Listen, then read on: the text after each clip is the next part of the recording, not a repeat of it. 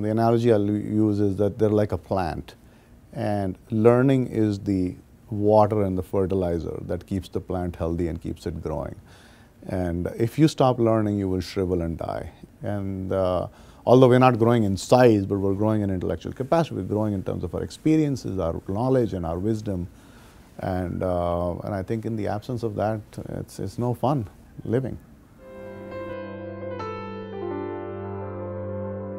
The reason it's important for companies is that your business environment, the context, the competition is radically changing. It's being disrupted. It's being disrupted by technology. It's being disrupted by globalization. So there are a lot of disruptive forces at work. So the only way to continue to stay relevant is to innovate. And what is innovation? At the end of the day, innovation is about learning new skills and learning new things. So as an organization, you have to overcome your learning disabilities and create that environment where you're always questioning and always learning. As an individual, it's a more personal thing. It's a more personal idea that, if you're not learning, you're not growing. And you could get by with just doing what you're doing for the rest of your life. But is that what you really want to do? Is that what self-actualization is to you? So to me, really, lifelong learning is not even something that you need, that is a nice to do. It's a must do. It's really kind of food for the brain, food for the soul.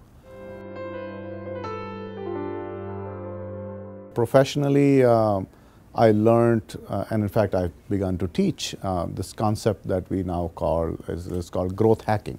Growth hacking is the mindset of hacking applied to figuring out how you can grow a business. So it's about creative and unconventional approaches and data-driven experimentation approaches. That sort of is the combination of lean thinking and analytics. So I became interested in this as I started to look at how I could teach bigger companies to think like startups.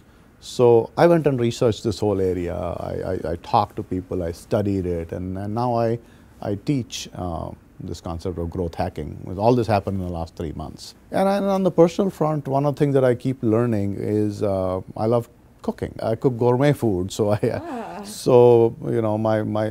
and there again I try to push the boundaries. I don't try to do the same thing over. So I think so what I did recently was I made a whole Moroccan meal, sort of 6-course meal, but really pushing the boundaries of my culinary expertise. So that's that's something that.